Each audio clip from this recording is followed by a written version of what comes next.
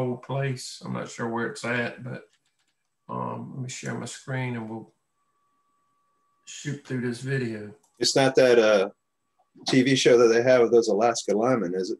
No, I wish I could have found one of those. Yeah. All right. You see me? Got it. All right.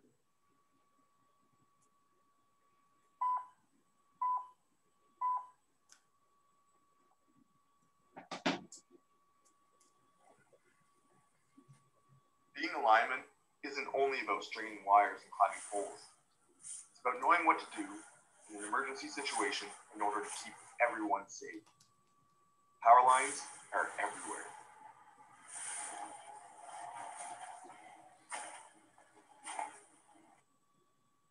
I just got a call saying a transformer fell off the pole, laying on the ground.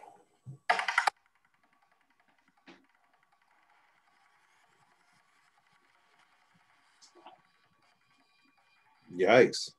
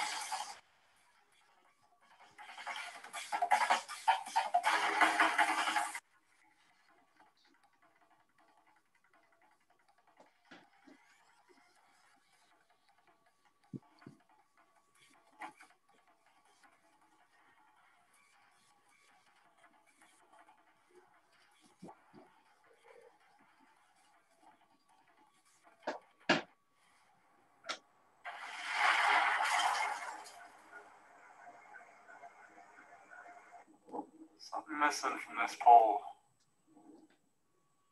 Oh, there it is. Thanks for watching, guys. Don't forget to subscribe to Bob's Decline, and remember, always look up for the lines. Bam. I'm gonna tell you something. That hits on about everything you'll see as a lineman. Yeah. I mean, this guy's goes from a transformer missing on the pole. I don't think I've ever encountered one falling off the pole like that. Evidently, they didn't have it on the boats good. He goes to, and I mean, when you get into a situation like that, there's more than just that transformer falling off the pole. It's full of oil. So I'm not sure with Santee Cooper. I'm sure they do, being a state entity. There's all kind of stuff involved. When you've got an oil spill, now you got to clean up, and all kind of,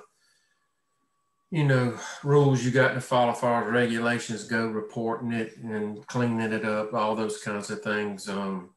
It can be a pain in the behind, depending on where this thing hits the ground. Most of the time when you see something like that, it's either after an accident, car hits a pole, or a major storm where, many poles are knocked over, and then transformers are knocked off the poles, those kinds of things. So a lot more involved than just replacing the transformer. It could be. Looks like maybe this one just kind of fell straight and landed on its the bottom, and it didn't create any kind of a hazard. I don't see no oil around the ground. Leave it right there for a second. Okay. I don't know if this is the perspective of the camera, the way it's looking at it, Right there. but those brackets look all whopped up. Yeah, that top one, yeah. Yeah, the top one looks whopped up. It's bent completely out. Yeah. You see the bottom one's caved in, and then they kind of look sideways too. So I don't know what happened there. If something hit the pole that hard, you'd see it, but that's something definitely going wrong here. And it could have been kind of like when Hurricane Hugo came through years ago, and we had to replace thousands of transformers, and some of them we thought were good and the hangers were bent. So we tried to save them because we had such a shortage of transformers and ended up hanging lopsided transformers on the pole, and that could have been a situation where they had to reuse an older transformer, but I'm not really sure. Mm-hmm. When Professor V is also talking about there about the oil spills, you're obviously not going to be carrying a mini excavator around with your crew all day long. The biggest thing they taught us there at Santee Cooper was contain it. Yeah. You know, you don't really go into cleanup mode right away, but you'll get some transformers that have a substantial amount of mineral oil inside of it. Right. Look out for ditches. You know, get a shovel and start blocking off a ditch if you can. If you see it, especially if you see a drain down there in the ground, put something on top of it, cover it up with dirt, barricade that stuff so it doesn't get in the rest of the water system. Then cleanup will come later. But you let it get away from you, and especially if you're close to the ocean, or you're going to have a lot of people breathing down your neck. Oh, no. That can be a quite touchy situation. It can. Also, let's see if I can fast forward it. Threes. I'm not sure what that is. They said something about the underground. He's talking about floods. Yeah. Yeah, but then one of the other biggest contributors to outages during the winter and wind and rain are trees. And what we had to go through some training, you know, chainsaw operations, those kinds of things, how to cut trees. Because, I mean, the tree crews just weren't readily available. They weren't on call like we were all the time. So a lot of times you might have had to wait 3 or 4 or 5 hours, depending on who they could get a hold of and where they had to come from. So, I mean, I worked on the tree crew before, you know, went to work for the power company. So I kind of knew how to cut trees off the line safely. And there's a lot that goes into it. It's just not cutting it off. Sometimes you have to tie the conductors down to the back of the truck, or, I mean, I have seen guys cut a tree off a line before it's pinned to the ground. He cut a 3-foot round, and it was like holding the primary down in the part he cut. And when he cut through it enough, of course, the primary slung up, and it slung that piece of wood up, and it was dark, and we were kind of wondering where'd that thing go, and we were kind of scrambling a little bit, didn't know which way to go. So you have to be real careful when you're cutting those rounds off a you know, wire up under tension laying on the ground. Yeah, I think the biggest safety aspect here, especially when you're working trouble call and storms and whatnot, is you come out to something like this and you got to do the cutting on this. Take your time. Exactly. Yeah, and that was, you know, one of the lessons that they taught us regularly is even if you have to take it off, you know, half a limb at a time. Yeah. Slowly cut it away. That weight comes off of it, and your wire starts to raise back up, and then get rid of the, you know, rest of the tree. But take it off piece by piece by piece, even if it takes you a good amount of time. Do not, and we got in trouble for this a couple times. Do not put a line truck on it. Yeah. Okay. A lot of people want to put a line truck on it, try to push it off. Tree limbs are going to break, and where are they going to fall? Yep. Right on your truck. So take your time when cutting those trees up. Yep. Go ahead. Let me scroll through a little bit more. We got through the trees. We talked about car wrecks. I saw there was a couple car wrecks on here. Right here. There you go. There you go. You see a lot of that, guys. Car run right through the pole, left the primary and neutron off floating. That happens all the time. Just a dangerous situation, because then most of the time you've got to kill it, you know, and really your instinct as a lineman is you don't want your customers without power, but when it comes to safety, the best thing to do is to you want to float those primaries, so you want to kill it and then, or de-energize it, and then remove that pole. And then if you can, if the primaries are floating high enough in there and you got good clearance, you can re-energize it, get it back on. Yeah, I've seen some instances where, you know, it's been a fatality in the accident. Yeah. And the highway patrol does not want the scene disturbed. Right. That we've de-energized whole sections of line and just, you know, let it sit until they've completed their work. So try not to disturb the scene that much. And, you know, I like seeing pictures like this as far as that pole is concerned. That'll give you a lot of perspective of how those top ties and how a pole can stand. Right. Even when it doesn't have the bottom section to it, it's gone. It's just like Professor V said, it's just floating in the air. Yeah. Yeah.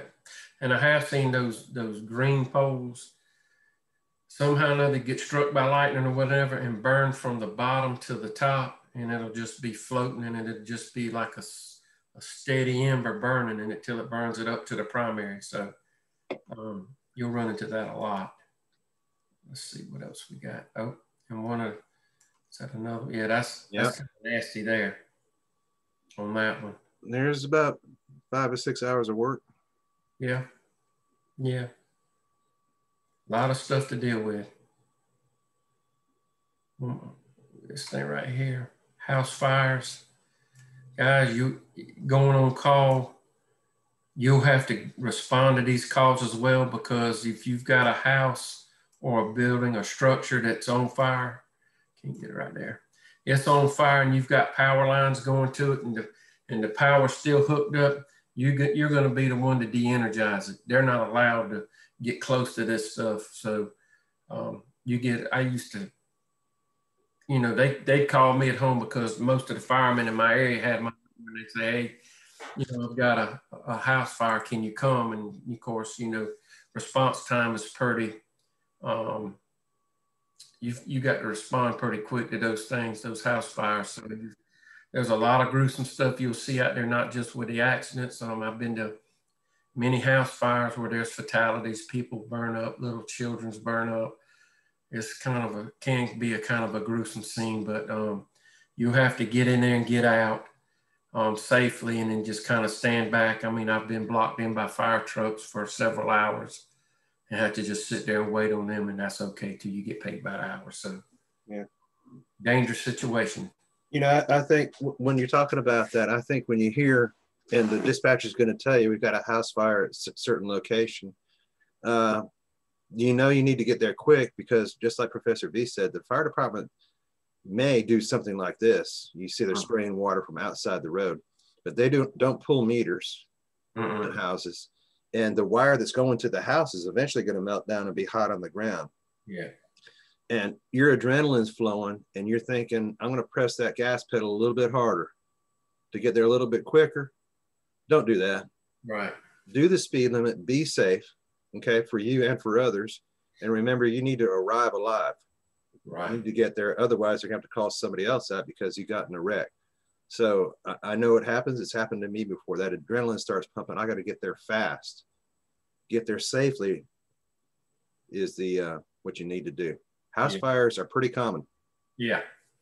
Yeah, this time of year, especially jumping back and forth between, the heat and the cold and all that, it just happens all the time. Just people try to maybe put a heater in the closet, right, Professor Shoemaker? Oh, yeah. Yeah, they do. Yeah, or something to keep warm. So anyway, guys, that's kind of where we're at with this video. Kind of gives a perspective of what it's like to be a lineman, be on call, the things you have to deal with out in the public. And really, in a lot of these situations, the public can be a hazard as well. So you want to keep everybody out of the way. You're pretty much in charge of the scene when you get to a broke pole or something, because the highway patrol or law enforcement, EMS, those folks don't want to get near it because they don't know what they're dealing with. Mm-hmm. So anyway, anybody got any comments, questions, or concerns? Or I will, unless somebody else is going to jump in here. Yeah, I got a question. Sure, Cal. How does the on-call lot work? Like, you go to work normal hours, and then after that, if they need something, you go, or? Yeah, I'll fill that in as soon as I get done with the video here. That's a great question. Okay. Anybody else? Okay, I like the way Professor Vermelin put it. When you get to scenes and situations, and it doesn't have to be, like a fire or person related, it covers the full scope of what's going out there in the electric world. And you, as beginning linemen, go out there. If you don't have anybody with you, you still have control. Okay. You don't have to approach the scene. Everything that's out in an electrical system has a specific number to it. Meters have a unique number, poles have a unique number, transformers have a unique number. and you're able to de-energize, and they promoted this at Santee Cooper a good bit, that you're able to de-energize the entire system with a radio call. Right. So if you give a dispatcher, I'm by pole 1, 2, 3, 4, 5, and I need this circuit dropped, they'll do it for you pretty quickly. Remember that top priority is the safety of you and the public. Now, are a good amount of people going to be out of power? Yeah. Is your supervisor, when he gets there, going to ask you, why did you drop the breaker, or why did you drop that circuit? Maybe. What's your explanation going to be? Safety. Safety. Okay. I've had my, it's not, don't get all concerned that somebody asked you the question that you're in trouble. As soon as you say, yeah, this line was down on the ground, 7,200 volts, it was burning. I felt it was unsafe for both us, crew-wise, and the public. You're scot-free. I've dropped, well, I'll give that transmission story a little. I've dropped the whole substation at one time. Why? Boss man called me up. What's the situation? Why'd you drop the substation? He didn't sound mad or mean. I just said, hey, bad for the public. We had a fire going on inside the substation. Didn't want to cause any further damage. Thank you very much. I'll relay it on to the rest of the administration, president and everybody, because they're going to be asking questions. News is going to be calling you. Yeah. The company. Okay. Any other questions there? All right. On-call status. And Professor V, you can, yours is a different little situation. So because you were all by yourself, so I'll let it go both sides here. You're going to be assigned to a crew. Okay. And your crew, and I'll just give this for an example. I had 5 Santee Cooper crews working in Myrtle Beach. So once every 4 weeks, you're the 5th crew. Once every 4 weeks, you are on call status 24/7 for 1 full week, Wednesday to Wednesday. All right. On that crew, you had a first response person. So the first response person was obviously the first responder. He would get the call for the problem. If it was simple, he would fix it. If he needed more help, he would call the rest of the crew in to help him out. Either 1, 2, 3. He just made that decision off the whatever the need was out there in the field. So that's the process that it took. Now, we'll stay on this for a little bit because it's good information. You're only, by OSHA rules, you're only allowed to work 16 hours straight. What do I mean by that? Gotta have sleep in the middle type thing. Yeah, you can only work 16 consecutive hours. Now, I want to talk safety. We're still in the safety part on it. If I work for 12 hours, go home for an hour and get called back out, have I worked 16 hours straight? No. Obviously you haven't. Guys, this is where the safety part comes in. If you're working that 12 hours and you're in your 13th, 14th, and 15th hour, even with that hour break, and you feel tired and you're getting tired, let your supervisor know. Okay? Let your supervisor know, hey, I'm not, I've been on call for 4 days. I've been called out every night. I'm in my 15th hour. I need some rest. Let him know. He'll call somebody else that's not on call. He'll round somebody up. You'd go home and get some sleep. Okay? We didn't scold anybody for not working that 16 hours straight is what I'm trying to get at. You gauge yourself that if you're sitting there in a truck and you're having to ask somebody else to drive and you're falling asleep in the truck, you need to go home and get some rest. How about the rest part, Robbie? That's right. Anytime you get to that 16-hour mark with Duke, I mean, they cut it off right then and there, and they send you home, and you got to have 8 hours of off time before you can come back. So, and really, to me, we work 10-hour days, so they bumped us up to 10 hours off, but the rule is 8 hours.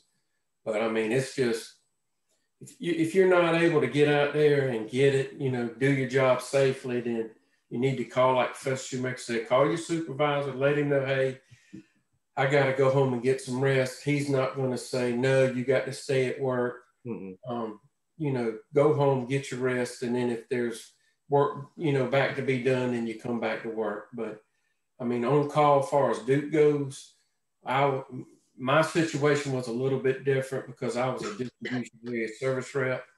I was on call 24 hours a day, 7 days a week. That's how I roll down in my area. 365, right? Yeah. For the past 18 years, I was on call every day.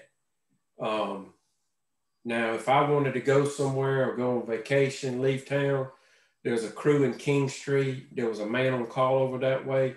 He would take my call from me, or I'd call somebody else if it was like storm season and get them to pick my call up for the time I was going to be gone. But it was my responsibility to make sure it was covered while I was out of there. And then sometimes, even though, I was gone off maybe over at the beach or Florence or Charleston or whatever, and we had a really bad thunderstorm, I had to drop what I was doing and come back because of the amount of work that had to be done to get the power back on. So, I mean, just because you're off don't mean that you're really off sometimes. Yeah, they had severity levels for Santee Cooper, especially if you had a major storm coming. Yeah. We'll say like a hurricane was coming to the coast. Usually 48 hours before that, you'd get notification that everybody was on call. Right. So if you had planned a trip to Colorado, it was over. Right. Yeah, you were not on. Everybody had to be on call, and you had to stay in your area. Yeah. As far as how much do you get paid when you're working overtime? Time and a half. Time and a half. Okay. Some companies are actually doing double time. Right. Some contractors have contracts to work for utilities, and I think Duke did this for a while. I'm not sure if they're doing that in one area in North Carolina. Duke crews did not respond to trouble calls. Contract crews did. Okay. Correct. And contract crews on their contract says, well, if we were working overtime for you guys, they had the first responders and everything. They were paid double time. Right. That's one nice wallet benefit to it. The other thing is experience, guys. You will get no better rounded experience on all types of situations until you've worked a storm or you've worked out on trouble calls and overtime. Right. So I know you think right now, well, I'm just a beginning lineman. I won't know anything to do out there. If they have called you in, they need you. Even if you're grunting for somebody or making up material, whatever, yeah, eventually you're going to get in there, and who notices it? Who recognizes it? The boss and the other crew guy. The boss man, sure. Okay, the boss man. And, I put merit into an employee. You can trade call with somebody else. So if I'm on this week and I really want to go downtown, I could trade. Let's do Cameron and Santarella. You're both line technician C's. Hey, Santarella, can you take my call this week and I'll take yours next week? That's all fine and dandy. You have to stay at the same level, C to C, B to B, or A to A. Okay. You couldn't have a C take A lineman's place because that's just not legal. You can see why. But you can trade. Here's the other thing that's going on. Timothy Thomas is here and he's on call for a week. Then he lives close to the service center. And the next week he's not on call. I'm going to call. I've got all my crew. Any more people, I'm going to call Timothy Thomas. It's good, even though you're not on call, to respond. Okay. And that's going in my black book. Wasn't on call, responded anyway. Yeah. And what do you think, Professor V? It is. And one thing we kind of like to do, because I assisted the King Street crew, is just like maybe holidays, long weekends or whatever. We all kind of communicated, hey, who's going to be around the weekend just in case we had trouble. Mm-hmm. Just communicate with each other. Hey, I know so-and-so's out of town. I know this guy's going to be in and out. So, you really didn't want to bother the guy that just came off a call. But if it was bad enough, he's going to have to come anyway. But you want to communicate round about to everybody that who's going to be there, who's not, who can assist. Very important part of the job is that communication. Okay. Also be prepared for storms that are not in your state. Yep. I've been to plenty of states on storm calls. It's tough. Yeah. It's not. We lived in a tractor trailer for a week that had cots in it. It was not pretty, and you know how I am. Yeah. And I was kind enough to step outside a couple hundred times, but yeah. Be prepared to that. Be prepared to travel out of state. Now the money's good again, but you got to follow those same rules.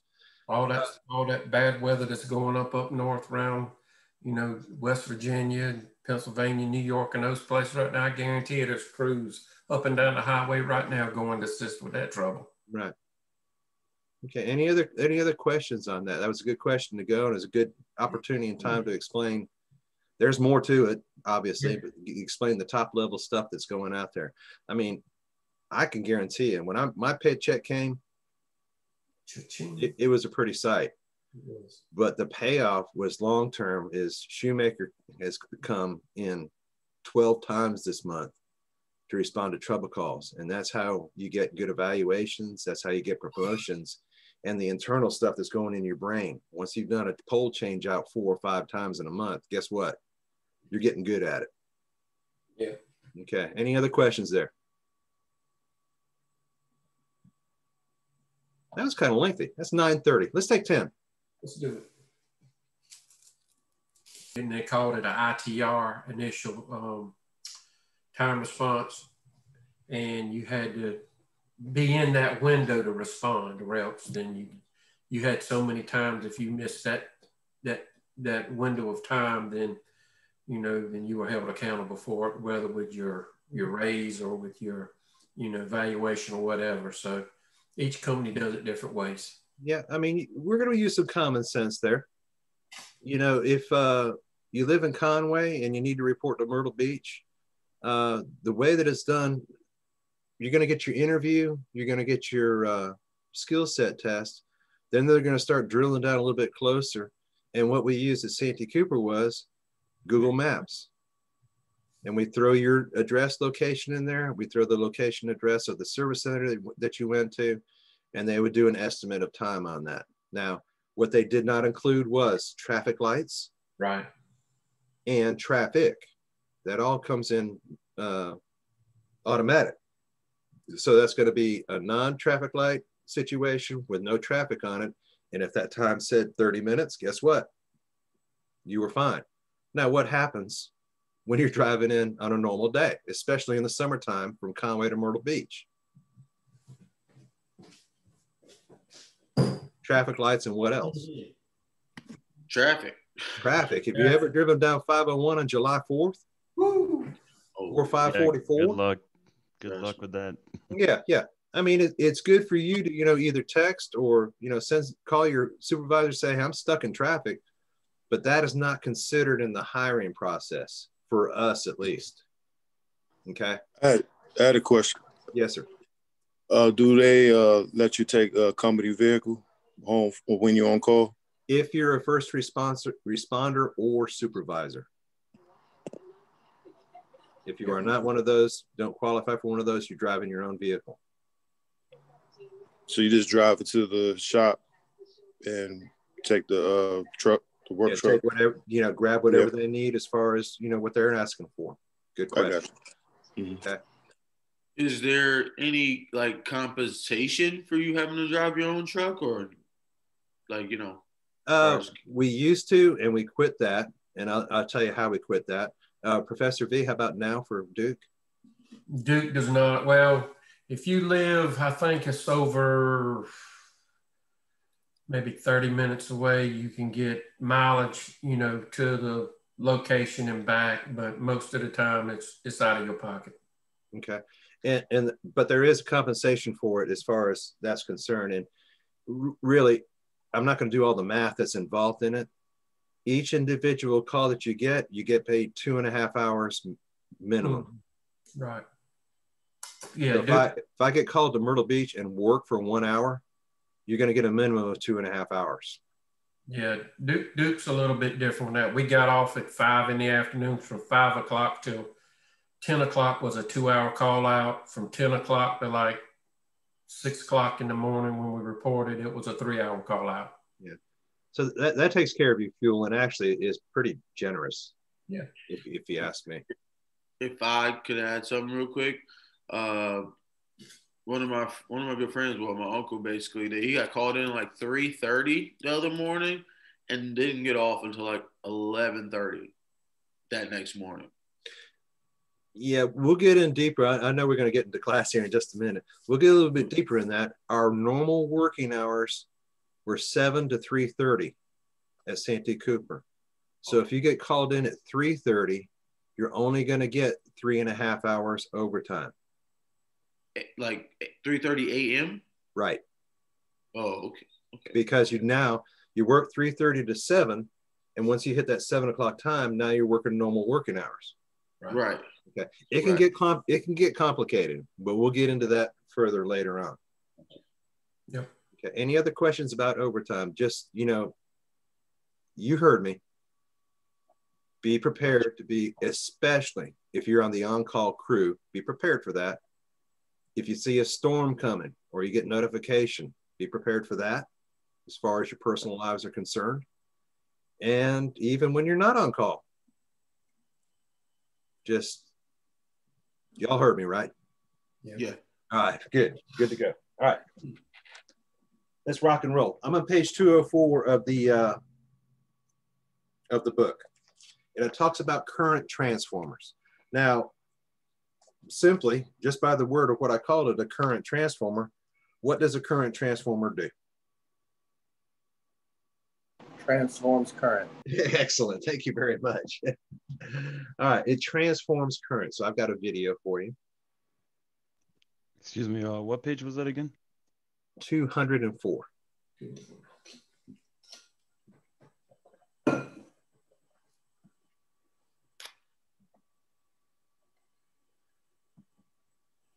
Now see that share? You guys see a share there? Got it. Okay, thank you.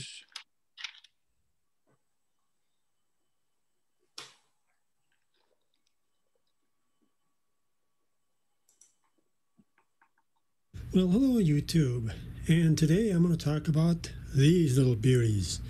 What are they? They are current transformers. I'm going to tell you a little about how they work and what kind of things you can do with them. Stand by. Alright, now how does a current transformer or CT work? Well, it works kind of like a regular transformer works. This is a voltage transformer, but it takes a voltage in, which is 120 or 240, and converts it to either 12 volts if you connect them in parallel or 24 volts if you connect them in series. And it doesn't start pulling current until you hook it up to a load. Now a current transformer, it picks up the magnetic field from the wire. No current flowing through the wire, there is no current flowing out of the current transformer. So how do you measure how many amps is coming out of the CT? Do you stick an amp meter across there? Well, no, actually what you do is you put a resistor across there, or in this case you put it across these wires. And what will that do? Well, just like Ohm's law tells us it'll do, if you have a short circuit, you're not going to have any voltage coming through there. It'll be all current. But if you put a resistor across there, you now have a voltage built up across that resistor that can be measured. Situations call for different sized resistors. Generally, they go anywhere from 25 ohms to about 200 ohms. All depends on what you're doing. I'll show you how to set that up and measure it a little bit later. Now CTs can come in all kinds of different shapes and sizes. The smaller the CT, the CT. Do you stick an amp? Okay. Hold on, I want the rest of this picture right here. Wire, there is no current flowing out of the current transformer. So how do you measure how many amps? Okay, so the purpose of a current transformer, first we know it transforms current. You see the numbers that are on the top there? What are they? 200. 200 to 5. what? So it's a 200 to 5. Right. It's a 200 to 5 ratio. So if I put 200 amps, or 200 amps travels through the donut, or that CT, through wire that I've got through there, my output amperage is going to be what? 5. 5, correct. If 100 amps flows through the conductor that's inside the CT, how much amperage am I going to get out? 2.5. 2.5. Okay, so now you know the principle of how it's converting amperage into a lower amperage. There's not much more in this video. It goes in deeper into the properties and the fields and all like that. Now, I did say at the beginning there, what is it measuring? Is it an amp meter? No, it's not an amp meter, but it is measuring the amount of the magnetic field that's running there. It's closely in properties to doing that. It's just doing that all the time. All right, so we've got a 200 to 5 current transformer. Now I'm going to show you why we use current transformers. There's two purposes, and we want to write these down. One is for metering, so I'm able to meter high currents, and one is for measuring. So I'm going to take a measurement of a high current and use that as far as relaying or sending information to other equipment. Metering purpose and measuring purpose. The CT does not change. All right, transforms current all the time, but it has two different purposes. And I'll show you a picture here in just a moment as soon as I get over here. Nope. Okay, that's my transformer.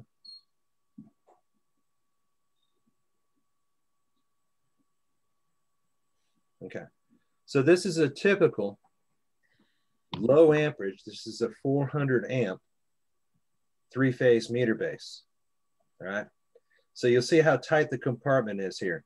The three lugs that you see on top here on the center, the left, center, and right, those are where all your energized cables come in. Like I said, it's three-phase, and then your neutral goes over here.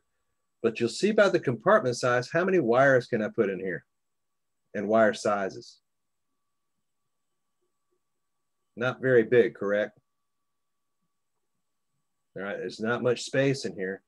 So I'm not able to really do any measurements on high amounts of amperage that are coming in here. It's going to be a lower amount. And then I've got my meter that sits in here, and this goes out to the customer to whatever it's going to, inside a building or whatever.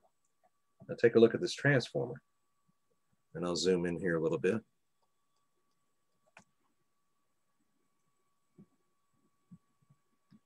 So this is a three-phase pad mount transformer for one customer. And these are the wires that are going into the customer. Now, do you remember the meter base? Can I fit all of those conductors inside of a meter base? No. Absolutely not, okay? So what do I need to use in this situation to be able to meter the amperage that's coming out of all these conductors? What am I going to use? A resistor? A what? A resistor? No. What are we talking about? A current transformer. A current transformer, right. Now I can use multiple or singular current transformers, put the wires through it, and I can transform that amperage and send it to 1 meter. So this is a transformer that's feeding one business. Obviously, all of the conductors are not going to fit inside a meter base, which I just showed you.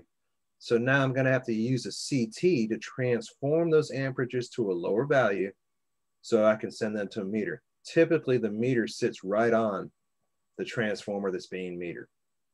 So that's one purpose of a current transformer. That's the metering part of it. The other part is, and I'll bring up a new picture here. Substation, and we did this just a little bit ago. Circuit breaker.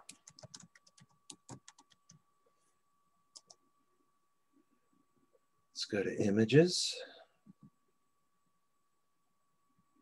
And here's a perfect one to use. Open image in new tab.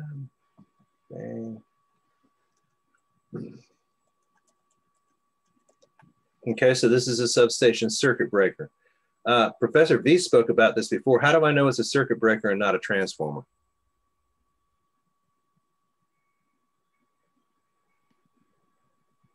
Look at your bushing sizes. Is this bushing the same size as this? Same on both sides. Right, right. So there's no transformation coming in here. I've got a voltage that's coming in, and I've got the same voltage that's going out. Okay. Now, there's going to be high amperage in these. Do I want to put a high amperage and that amount of conductor into this panel and be able to get measurements off of it? Or do I want to reduce that so I'm able to use it inside this panel? The first was the measuring part. Now I'm going to the metering part. Now I'm going to the measuring part. I do not want to, especially when I start using electronics in here that use lower voltages, lower amperages, I don't want to use the entire amperage amount in here. I want it transformed to be a lower amount, to be able to go in this panel and use in sensitive equipment. So what do I use to transform the current? The current transformer. The current transformer again, okay? I'll take a wild guess here.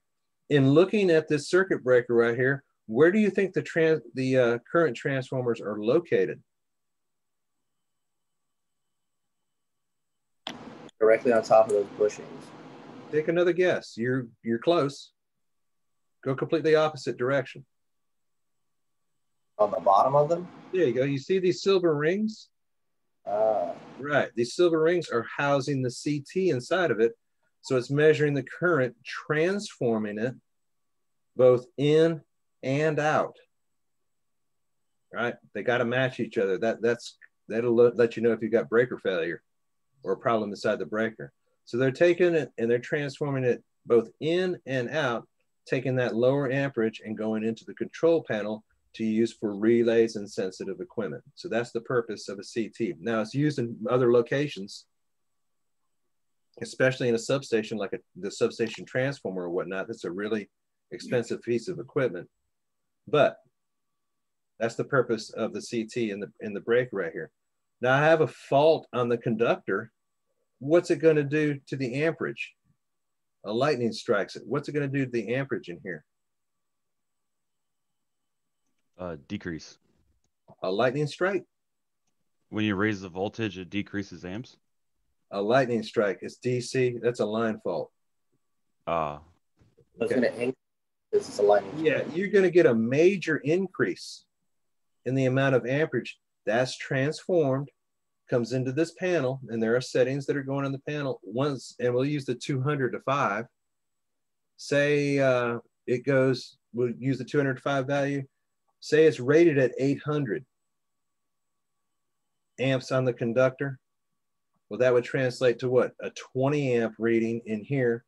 If that 20 amp reading goes to 25 because it's gone over the rating, it's going to trip open the breaker. So that's the mechanism. I cannot introduce 800 amps into this panel. It's just not electrically sound and safe. I've got to transform it somehow. But still, in the ratio reading, if I go over the ratio amount that's preset in the breaker, it's going to trip the breaker open. It's going to say, nope, that's too high. I need you to trip open. So is there any questions on the purpose of a current transformer?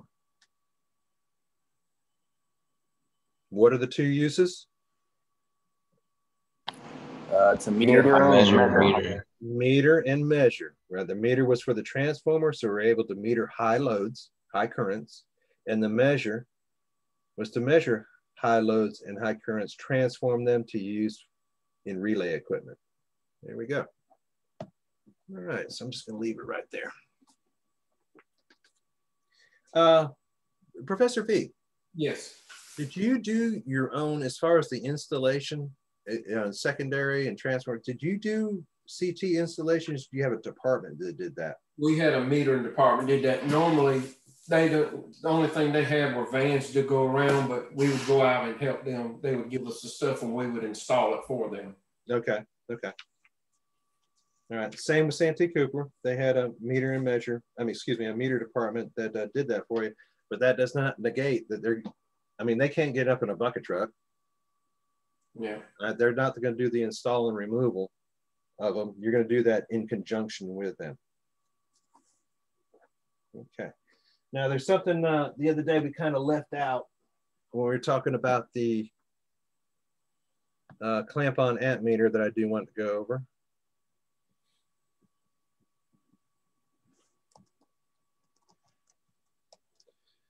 We caught on it partially, but I do want to include this also.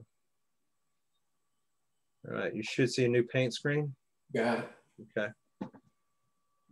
All right, so we talked about the other day of that when we use a clamp on meter, how many conductors are we supposed to go around? So this is coming off my transformer. I've got a neutral wire, got a 120 wire, and I got another 120 volt wire. All right, obviously we know with the voltmeter to check voltage, I go from this point to this point, and I should read 120 volts. If I go from this point to this point with my leads, I'm going to get 120 volts. And I go from this point to this point, I should read what? 240. 240 volts. That's with my voltmeter. Okay.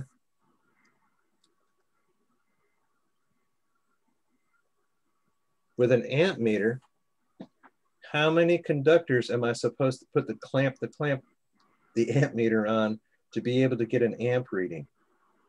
Can I clamp it around all 3 conductors at one time and get amp reading? No. Why not? Because the clamp won't fit or you'll get a wrong reading. The clamp will fit, but you will get a wrong reading. Why are you going to get a wrong reading? Because you're measuring the amps from all 3 of those lines instead of just one line. Let's say I want to get the full amperage. Say this goes to my house. And we're going to get the total amperage that goes in the house. Can I clamp around all 3 at one time?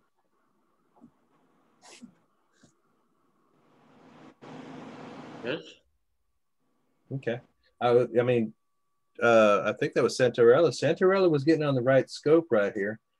It's recommended that if you want to get the reading going into the house at one time, you can use the 2 hot wires. All right. Which direction is current flow going? Towards the house. Towards the house through the 2 energized conductors. All right, through the 2 energized conductors. Now here's what happens, and I will get, well, let's just say a number, 25 amps. That's the total of both conductors at one time. If I take the clamp off, usually I'm going to get 12 and a half if I do them individually. What you cannot do, and Santarella was headed this direction, is if I have, and this is a property of electricity here, if I have 10 amps on this conductor and 12 amps, and this is just by what's being used on the house, and I clamp around both hots at one time, I'm going to get a total of 22 amps. That is good.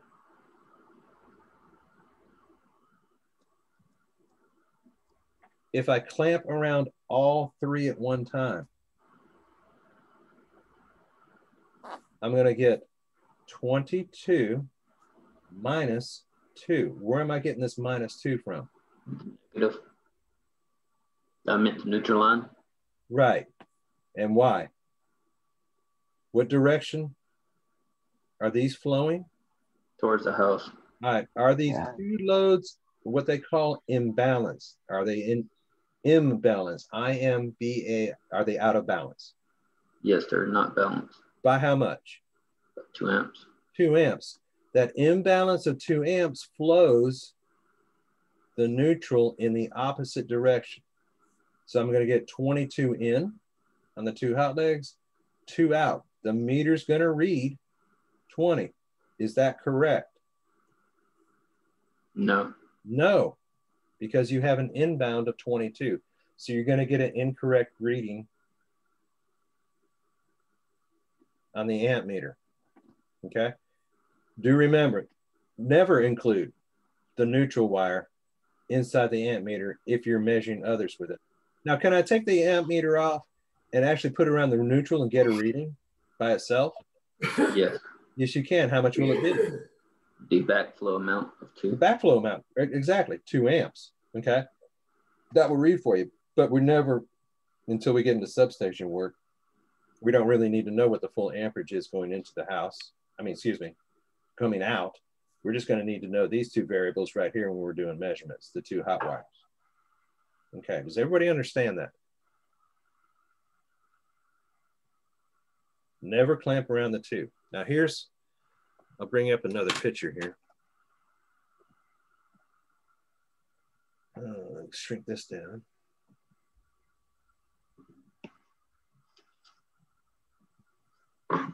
$15 kV ERD cable. I'll show you some images here. Now this is underground primary cable we're going to take a look at here. And I'll just bring up, the picture looks pretty good.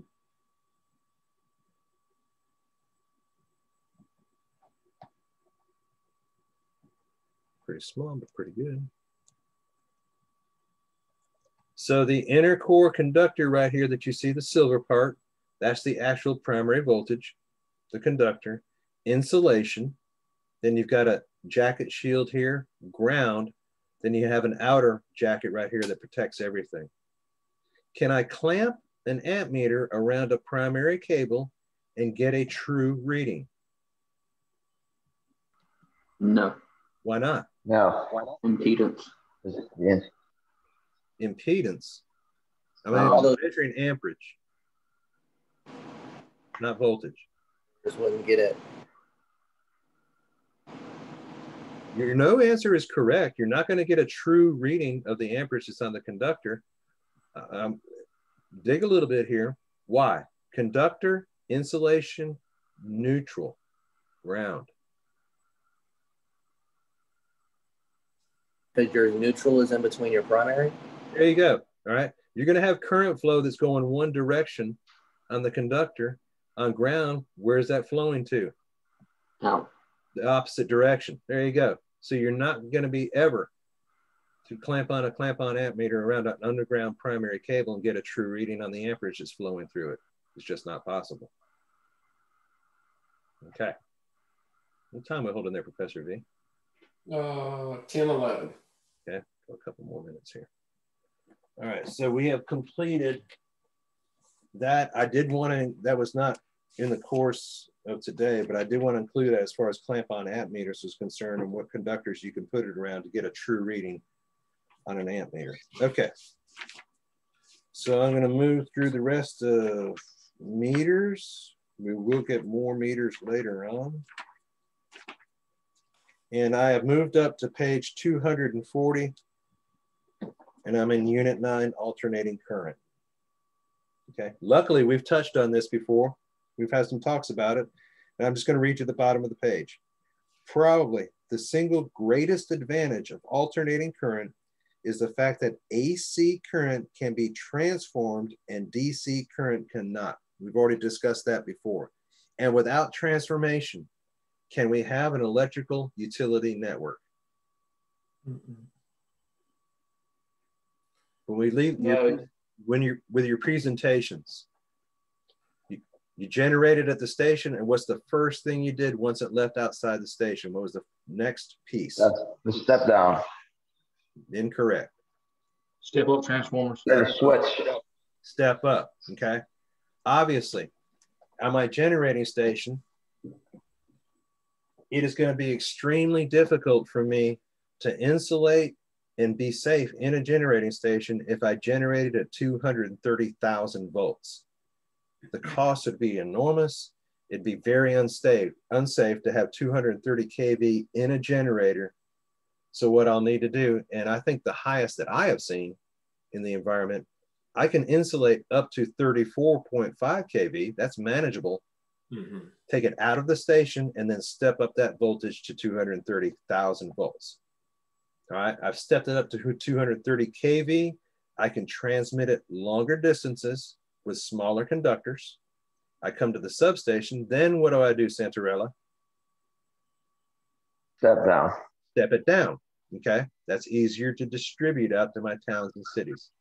Without transformation, electric utilities would not exist.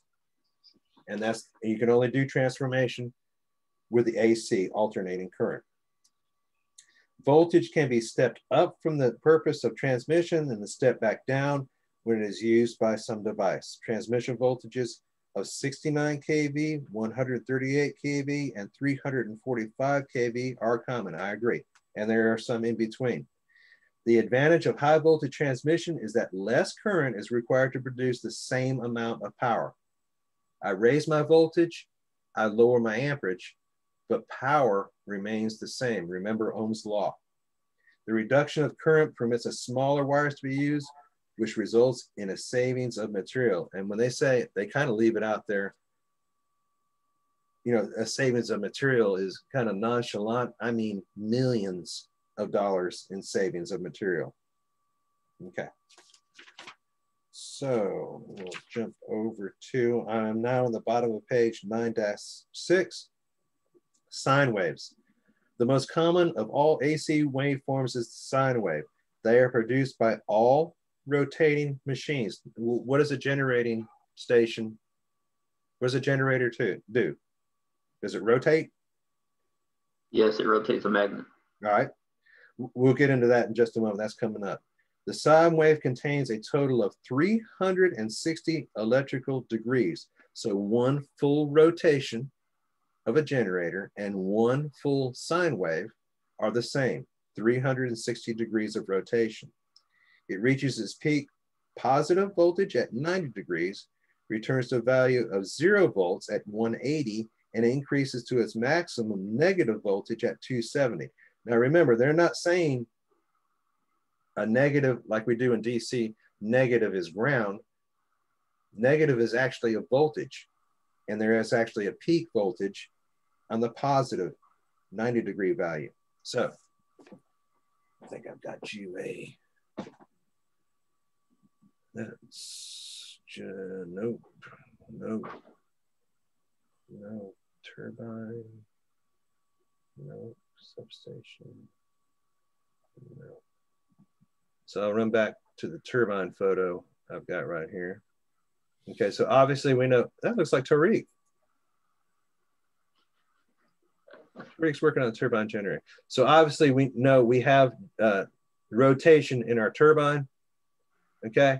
I've always been amazed in going in generating stations. And you guys, I mean, if you're looking for jobs, these are great jobs also in generating stations. How much do you think that turbine costs? A couple million. That's right. Yeah, you depending on the size of the generator you turn, and they're anywhere between $2 and $4 million just for the turbine.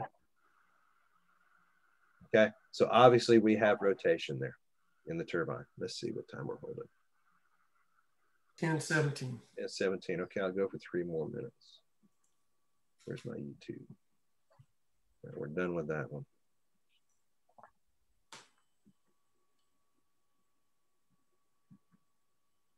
I didn't mean to hit that. Okay, substation. So I'm just going to bring it up here. AC sine wave.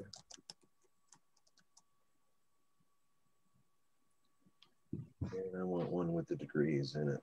There you go.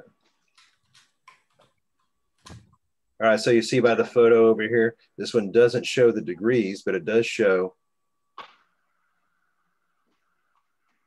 voltage on the side. So they're showing one sine wave that goes up to a voltage, and I would probably assume that would be 480 volts, which is a distribution voltage, all along the path. Right here at the 0 point, obviously, how much voltage is being produced? None. None. All through the path, sorry about that, all through the path, once it leaves 0, voltage is being produced. So you're going to go 100, 200, 300, 400. It's going to peak up here at 480. Then it's going to decline, 400, 300, 200, back down to 0. Once it goes to the negative side, it is still producing voltage. Don't get confused by that. 200, 300, 400 until it reaches 480 at the peak negative side. All right. How many times does this happen per second for electric utilities in the United States? 60 times a second. 60 times per second, or 60 hertz. How many times in one waveform, one sine wave, are we at 0 voltage? 3. 1, 2, and 3. Okay. Are we holding 1020 yet? I wanted to get a nice round number. It's close enough. All right, let's take about 10. We'll be back here at 10:30.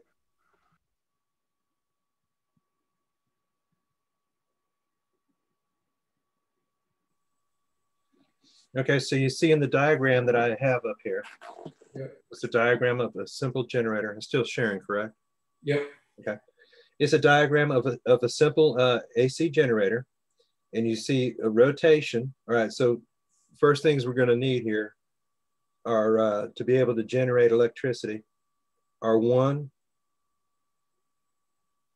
movement, and 2, a magnetic field to be able to create electricity. What component? We're not transforming here. We're in creation, correct? So transformation is a different thing. Right? We needed voltage applied as far as transformation, and we needed induction. In generation, all we need is a magnetic field and movement. And once those two are produced, once I start spinning this loop of wire right here in a magnetic field, voltage is produced. Now you notice there's 2 different sides. There's a red side and a blue side. And the magnetic field here is a north and a south. This directly relates to the sine wave that we're looking at. So you have a rise and a fall as this rotates, and it goes through the full, when it does 360 complete degrees, you're going to get a full positive voltage and a full negative voltage. So this directly relates, excuse me, where was my sine wave? To the AC sine wave that you're going here as far as one single rotation. So you can attribute the rotation of that AC generator in degrees. Obviously, when it's at neutral, it's at 0 degrees starting, 90 degrees at peak here, 180 degrees, it's done a full circle rotation back at 0, 270 degrees, negative, and one complete rotation is 360 degrees. So how many degrees are there in one full rotation of a generator? 360. 360 total. Okay, that's how it directly relates to the sine wave as far as generation is concerned. So you can watch this video. We're not going to watch all of it.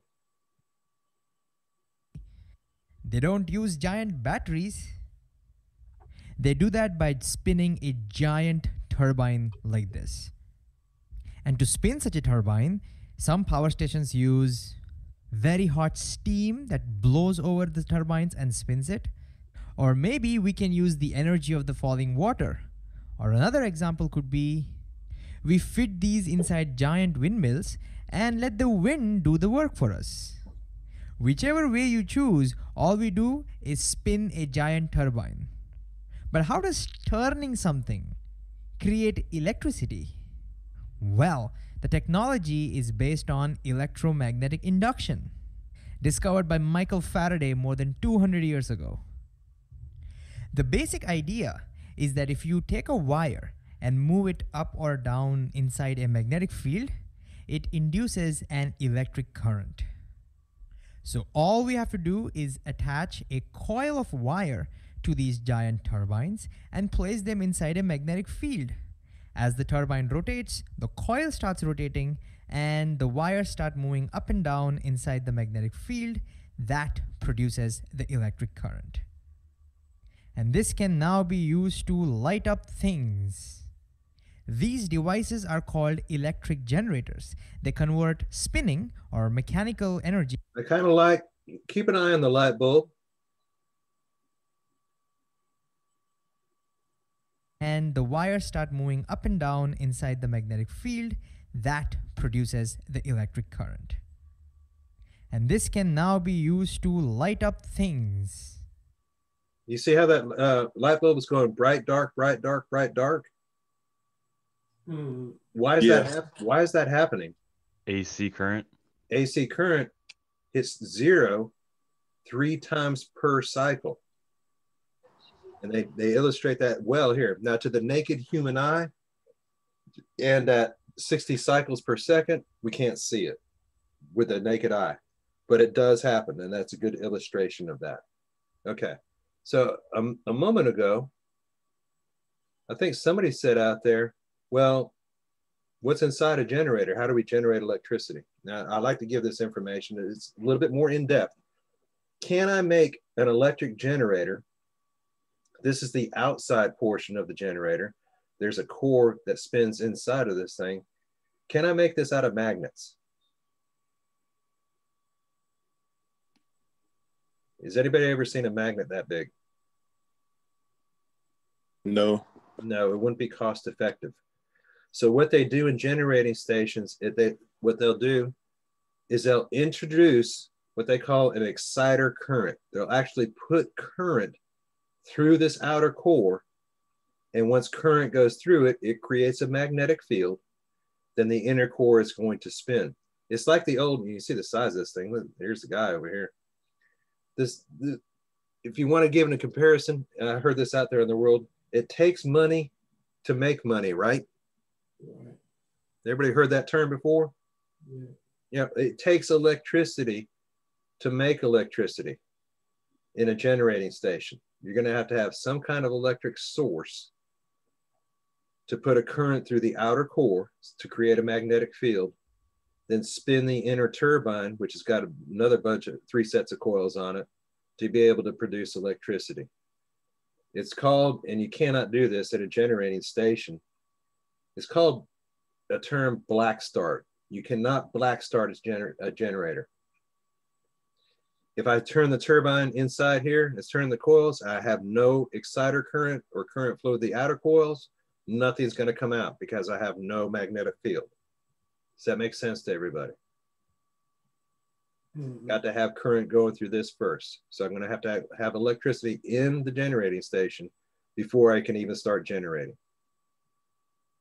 Okay, so we have talked thus far, when you saw this diagram and you saw that video you just saw here, we've been talking about single phase, one phase of primary conductor or secondary conductor coming out of our generator. See, one wire in, one wire out. What do we do in the case of where we need 3-phase power? Let's open this up. Open image and new page. And where'd that go? There you go. All right, so now how do I produce 3 different phases of power or electricity? Meter. What up? Add a neutral. Well, the neutral is going to be there, and the 0 line is actually going to be neutraled. But how many sets of coils now do I have in the outer core? 3 sets of coils in the outer core. 3 sets instead of 1, right? At one time, the previous pictures you saw, I only had 1 north and 1 south. Now for A phase, I've got 1 north, 1 south. For B phase, I've got 1 north, 1 south. And for C phase, I have 1 north and 1 south, correct? So I'm actually able to produce inside my generator 3 different phases of power. Now, vitally important, pay close attention here, please. On my waveforms that they're showing over here on the dots that are going by, are any 2 phases at their peak or valley at the same time? Are they at their positive peak or negative peak at the same time? No. No, none of them are. No. Obviously, my magnetic field is coming off the north-south of this inner portion right here, cannot be at the peak because these are in different positions, correct? Yes. Okay. So that's obvious. I could not peak all at the same time. I'm going to throw you something simple here. How do I know then if I need to measure from this phase to this phase? And we'll use for demonstration purposes, let me run over to paint so we can write this down. File, new, do not save it. So I'm going to draw a neutral line. Here's one phase of conductor, we will call it A. One phase of conductor, we will call it B. And one phase of conductor, we will call it C. Now I'm going to apply some voltages to it. 7,200, 7,200, 7,200. Let's do a little refresher here. What am I going to use to measure the voltages between these points? Multimeter. Easy. 7,200 volts.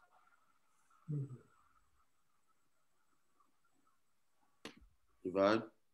No, they're not a multimeter. What tool am I going to use? Oh. Measure between these primary voltage phases. Remember what that was, the two old guys? That's stick. Phase. Okay. All right.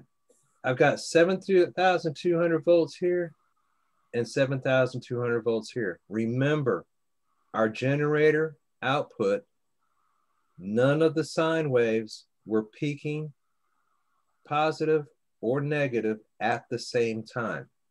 I attach one stick here and I attach another stick here. What should the voltage be?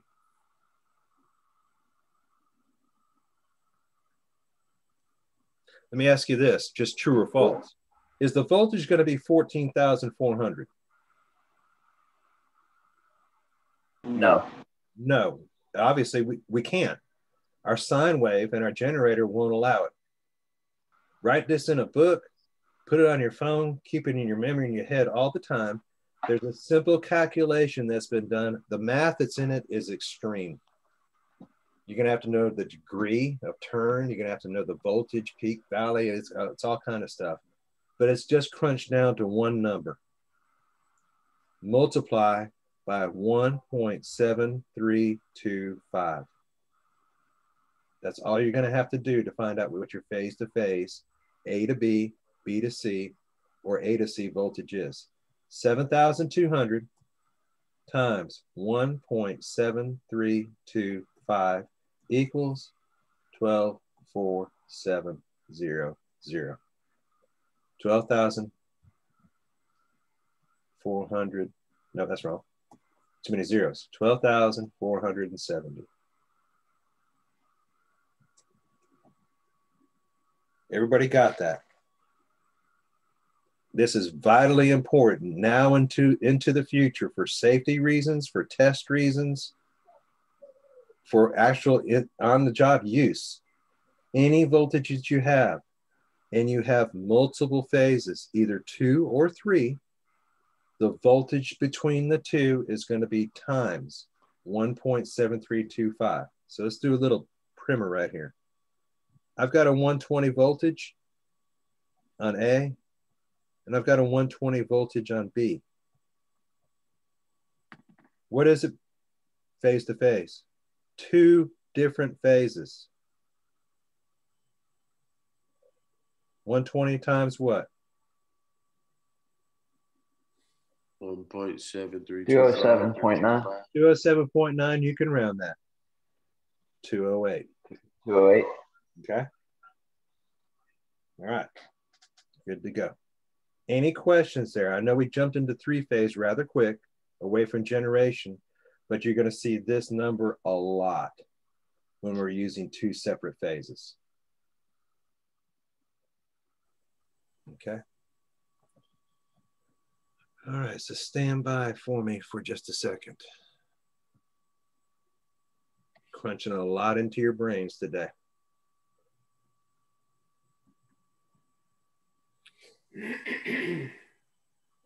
Professor V, anything you'd like to add? We've gone through so far. I'm jumping back to the quiz. Only thing I want to add to that is that magic number, that 1.7325. You guys are going to see that again a lot. So just keep that in your brain, or make a note of it somewhere. You can refer back to it on very easy. So let me look at this thing.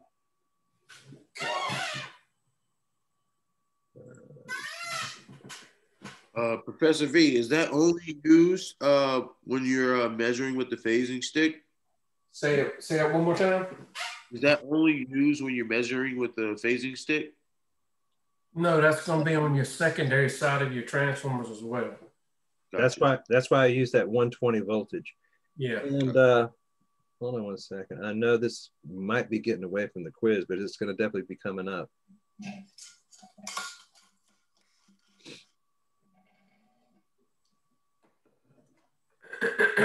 70 degrees, what degrees of voltage, their peaks, how many cycles, one cycle, a load.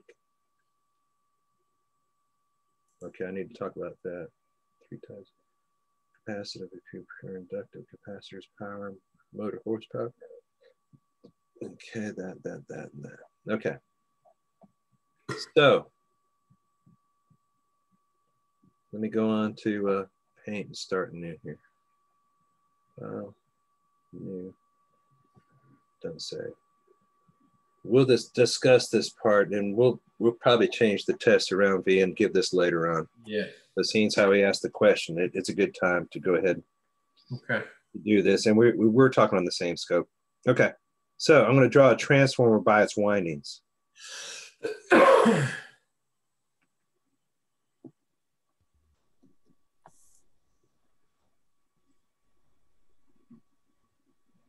Are you sharing your screen? I'm not yet. I'm still drawing. Thank you for the reminder. Mm-hmm. Where's my mouse? I lost my mouse.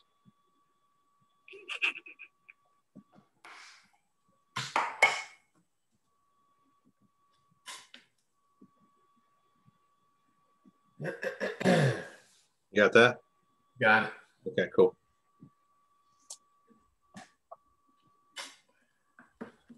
All right. So we're looking here at what they call a single phase transformer. Okay. Now I'm going to draw a 3-phase transformer.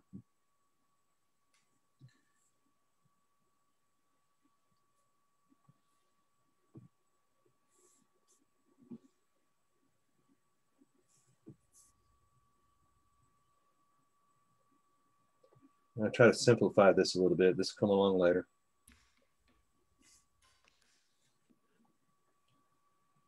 Okay, so how many primary phases? This is the primary windings on top, secondary on bottom. How many primary windings do I have in this first diagram? 1 on the left side. Okay, that is considered single phase.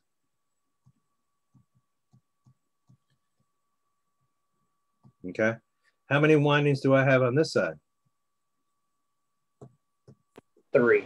3. So that is 3-phase. Now you can make 3-phase secondary off of 2 primary phases. We'll discuss that later. So I'm using 3 phases here. All right, for simplicity's sake, I've got a neutral. I'm going to have 120, 120. Okay. I'm going to have a neutral in this case here, here, and here. I've got to have a neutral. I'm going to have 120. 120 and 120. Okay, these are all grounded. 1, 2, and 3 are grounded. 7,200. 7,200 this side. 7,200 this side. All right, in our normal typical situation, I'm going to be working on the left-hand side first. My 120 and 120 voltage in single phase equals how much? 240. Okay, in single phase equals 240. That is correct. Now I have introduced, and we just learned this in the generation part and the diagram that you saw. Now I've introduced 3 different phases in the electrical system. I know I've said this multiple times before. Whatever you do in the beginning is going to happen at the end. If I raise my voltage at a generating station, does the voltage going to raise at my house? No. Yeah. Whatever happens at the front happens at the end. Okay. So if I had a 115 kV line and I raise that up to 130,000 volts, it's going to have an effect on the voltage I get at my house. Okay. It's just the properties of electricity. All right. We talked in the generation part, and I'm just going to do sine waves. This one's like this. This one's like this. This one's like this, and I'll draw the 0 line through here. 0's there, 0's there, 0's there. That's the process of generation. No 3 are peaking at the same time. So here's the simple solution. I've got 7,200 volts. What is it times 1.7325? 12,470, correct? I used my magic number again. So from here to here, 12,470. From here to this phase, 12,474. From here's phase, 12,474. 12,470. Is that a question I heard? It's 12,474. We round to 12,470. Oh, okay. Okay. Round down. 4 volts is not going to really make an effect on us right here. Is that same effect true for the secondary side? If it's happening on the primary side, bang, bang, bang, what is my phase-to-phase voltage going to be on the secondary side? Same. What's the voltage? 360. 360. No, phase to phase. I'll let you guys do the math. 208.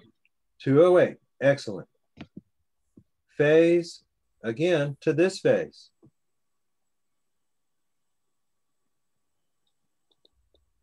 Same thing, 208. This phase to this phase, 208, okay? That's because I introduced 3 primary voltages that cannot peak or valley at the same time, here, here, or here. And really it stems all the way back to the generation process. So that's the voltage. That's a voltage output I'm going to get between here and here, here, and here, and here, and here.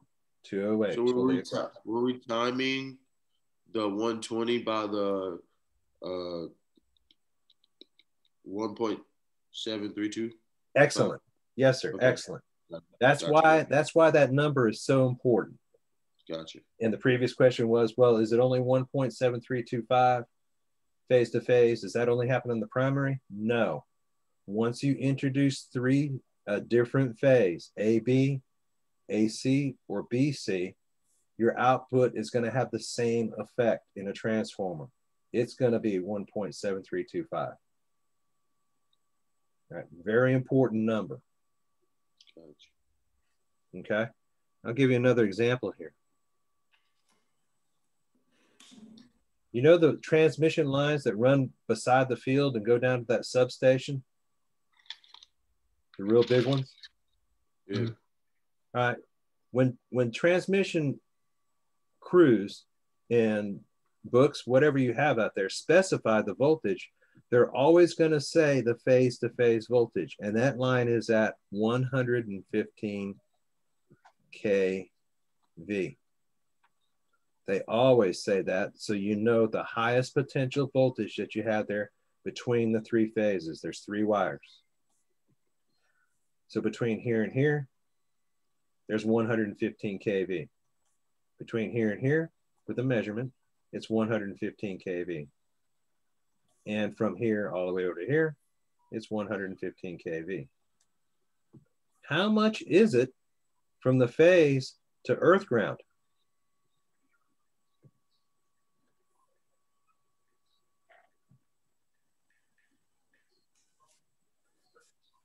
Would be 113. I've given you the phase-to-phase measurement, which is a question mark times 1.7325. I'm looking for the question mark. To formulate the phase-to-phase, I've got to multiply by 1.7325. How do I find the phase to ground voltage? Really simple process here. 115 kV divided by 1.7325.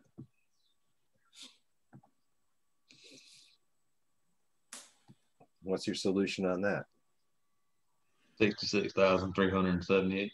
66,003.8 is what they call it. Sometimes the company will go to 66.4 just to show it.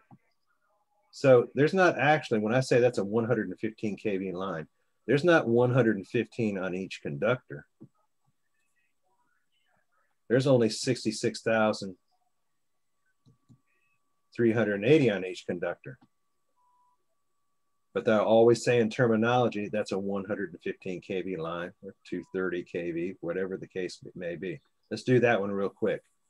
What's the phase to ground voltage of 230 kV? Phase to ground. 132,756. Excellent. You just took the divide, right? I'll take that as a yes. Okay. All right. Told you math would come in handy. Right, and that's simple math at that. So where are we, Professor B, time-wise? 10:58. 10:58, okay. Let me look at something here real quick. No quiz today. I don't hear any hoorays or anything. Hooray. Hooray. Yeah. Okay, so I do. I like you a little bit. so the next part B is we start getting into loads. So let me look at the quiz here real quick, make sure. Yeah, that's the rest of it. We're clicking and I need to unshare. I don't want them to see it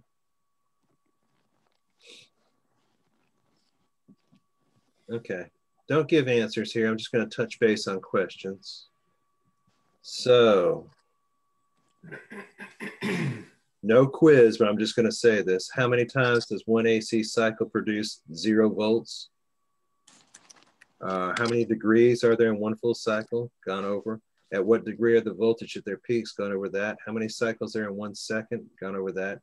In one cycle, voltage is being introduced all of the time. That's true or false. A load can be Let's talk about that. Then we start getting into the types of loads. Okay. We need to talk about one thing here. All right, so we have discussed many times, and this is a terminology thing. Load. Am I still sharing? Not yet. Okay, hold on.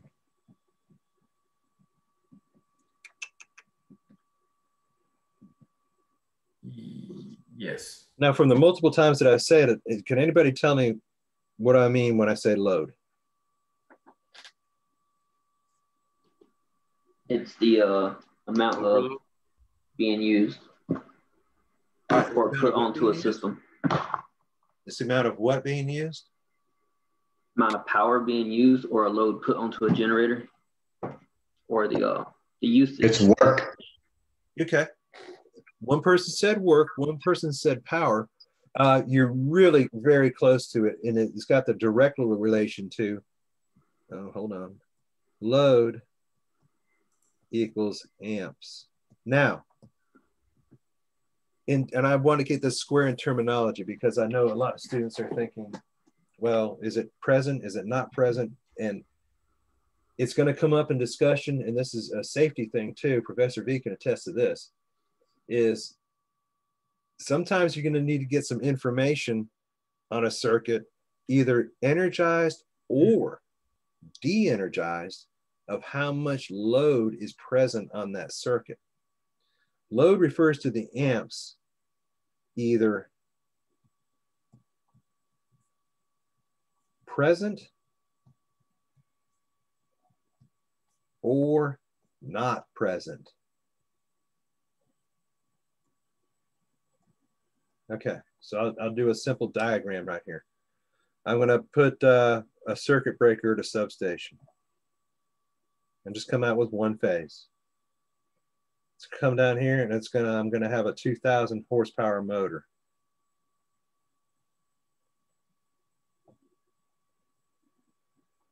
Okay, and then I got to have neutral and ground. Okay, when energized, all right, and we'll just put a simple 120 volts here. When energized in a complete circuit, and this is turning, load is present. And we're able to measure that load in what? Amps, okay? Load is present. This is the load, the motor. And when it's turning, when it's switched on, amps are flowing through it. So this is a load that is present, okay? It's running. Let's put a switch in here. Get my eraser.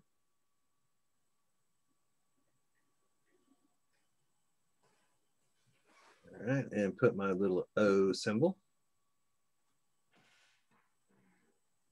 Okay, I've got my open switch there. Is load present?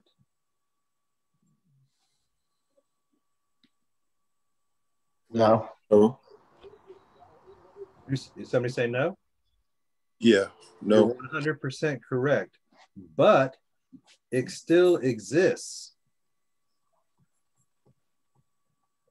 The reason why you're going to need to know this out here in the world is eventually you're going to have to close or open this switch, either open or close the switch. You need to know how much load is present on the circuit, right? If you open up too much load, you're going to have a huge arc that occurs. If that's the case, you know that the load is either present or not present out there. You might have to open the breaker up. It does that in an enclosed environment, and you're not able to do that with a switch. All right. So in this case right here, especially, and Professor V can attest, I think our dispatchers helped out a good bit too. Mm-hmm. We came up to a switch and our dispatcher would let us know there is a lot of load that exists on that circuit. Well, why did he tell me that?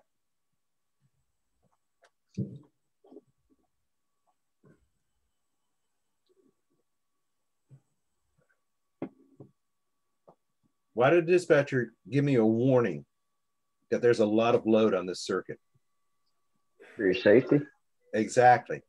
You're going to be closing a switch with a stick that's 10 feet long that has a very high amount of load that exists.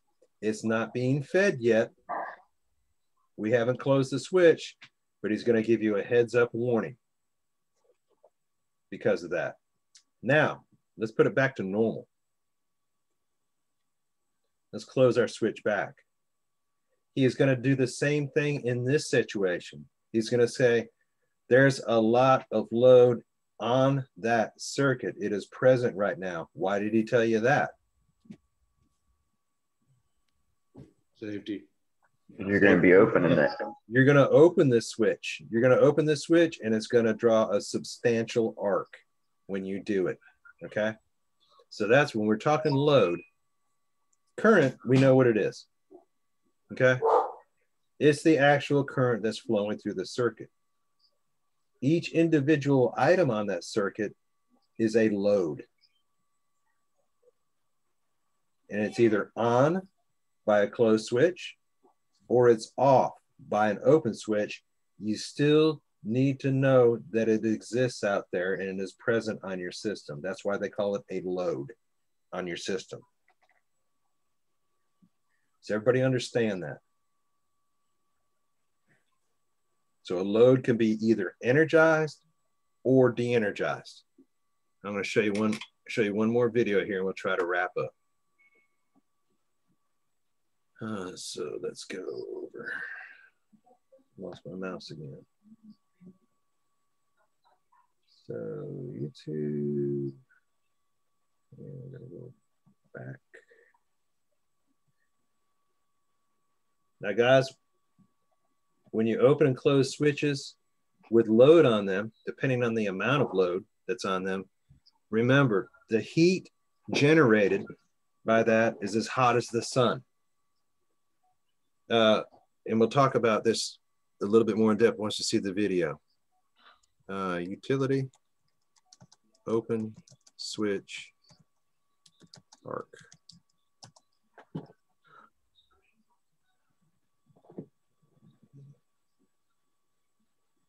Great example right here.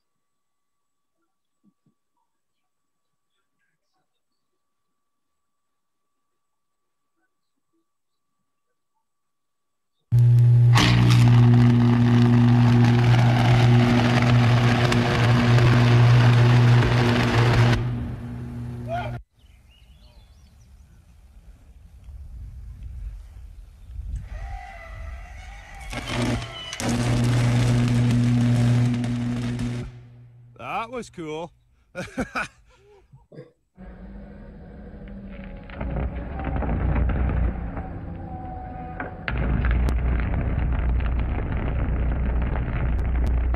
Okay, so these are switch openings right here. You'll see the arc stream that's going through the air. Is amperage still flowing from one side of the switch to the other? No. Do you open or close? Yeah, it is. Is electricity voltage still traveling from one side of that open blade to the other? Yeah. Yes, it is. Air is your new conductor, gentlemen. The air, oxygen, whatever's mixed with it, is now your new conductor. And it's flowing through that arc to the other side until it gets extinguished. Remember, you're close to this. It is very, very hot. And if this is my new conductor, it could actually blow into another phase and be a phase-to-phase fault. Or it can blow down to the steel and arc over to the steel. That's a phase-to-ground fault. So that is an attempt, it's a failed attempt, to break the amount of load that's on the system. It's breaking current.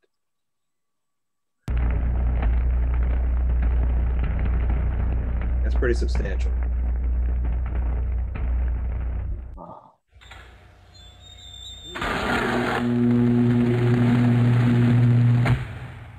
So hold on to that one. Pick up the slow mo.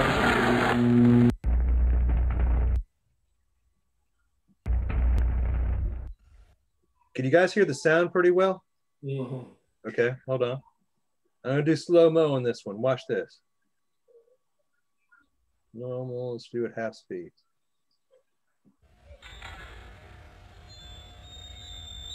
Okay, so this arc starts between all three phases. You hear that distinctive roaring sound.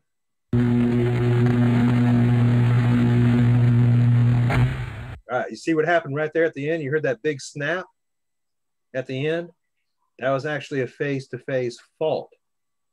One of the arc streams touched the other arc stream and operated the breaker opened up. See, when you heard that big snap, that was the actual fault occurring.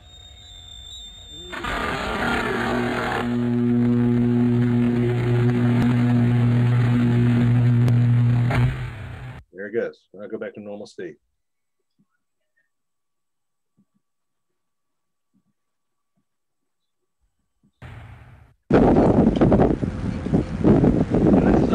load.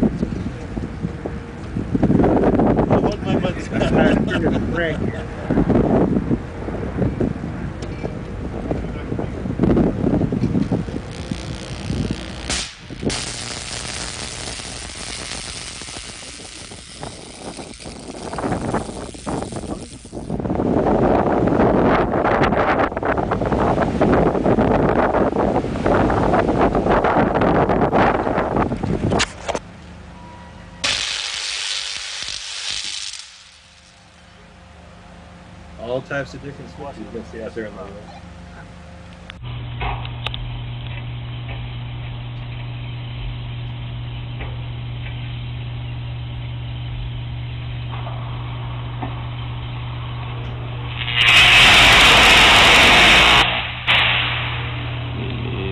That was pretty cool. Perfeito o vídeo.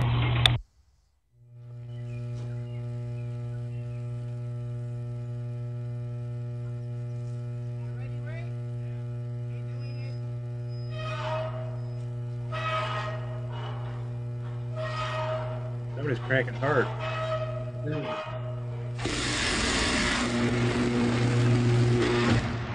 There's another fault. You heard that big explosion at the end. You okay? You okay? Yeah, I just need to clean up my drawers. Okay. All right. Any questions there as far as load, electrical arcs are concerned? We'll get more into those later. Let me stop the share here. Okay, good day today. A lot of technical information going on today. And remember, I know through these processes right here, well, do I really need to know this to be a lineman out there in the world? And the answer is going to be what? Yes. Absolutely. Yes. Okay. Not only do I want to get you the construction part down and be able to do line work out there in the field as far as, you know, climbing poles and digging ditches and all that good stuff. I mean, you're going to get pre-tested to go into, and really this is going to come up. He's on the phone right now. You know that almost all of your organizations here have a probationary period, right? Santee Cooper's got a 6-month probationary period in it, and you're going to get tested. You're going to, well, what does a transformer do? How does a transformer work? How do you get 240 out of a transformer? How do you measure phase-to-phase voltages? What should that voltage be? So, you know, not only do I want you to get the job, I want you to keep it. Yeah. Too. Okay. I mean, that, I don't know. My day, I stepped onto the job, and I'll just give you the short story here. A guy saw me working on my car in my yard, and he said, and he referred me to Santee Cooper. And the next day I drove down there, just came straight off the beach with my surfboard, no shirt and sandals on. And the guy asked me, "Do you know how to use a shovel?" I said, "Yes." And I was hired the next day. Okay. That's 1979. Today, they're going to farm you. They're going to cull some questions out of you. I didn't have a probationary period, but now they do. Does Duke? Exactly. It's I think it's a 6-month probationary period as well. Mm-hmm. Yeah. And you know, there's some things you need to satisfy in that period. One, looking at you in the field, they're going to do the construction part. 2, they're going to do some in-classroom learning and testing. Okay, that's what we're going through right now. Make sure you got your CDL within that 6-month period. If you don't have the full CDL A license, they'll help you with that too. So a lot happens in that 6-month period. I have had some students graduate, didn't make it 6 months, and usually it was the CDL that got them out there. And how much do I expect you to remember? What, 6 months from now? Say you get out of class here, you graduate, you got a certificate. So we're going to say about what, 2-3 more months on that. How much do I expect you to remember? 100% of what we said today?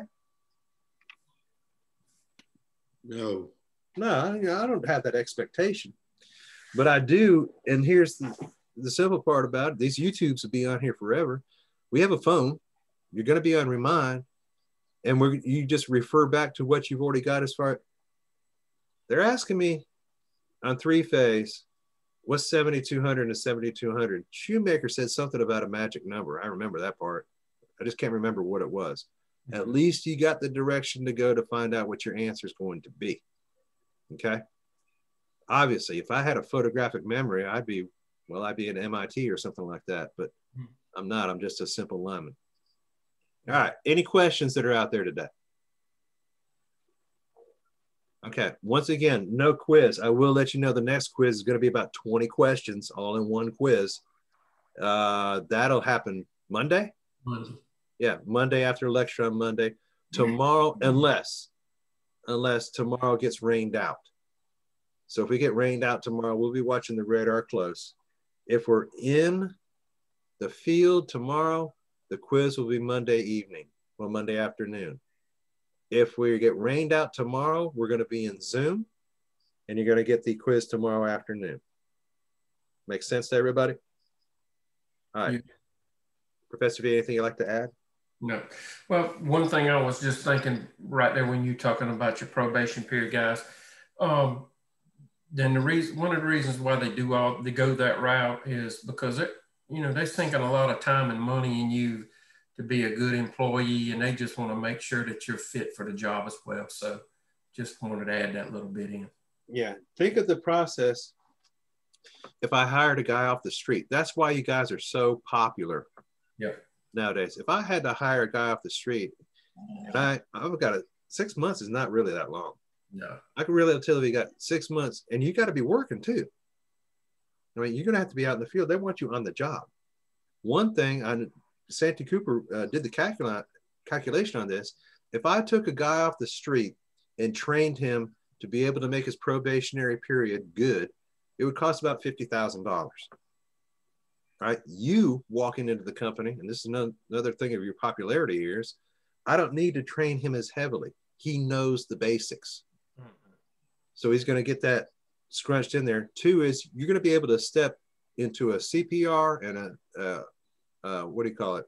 First aid. CPR. First aid class, which should last for 1 day, and the next day you're on the job working. Yeah. Not in a classroom with the company.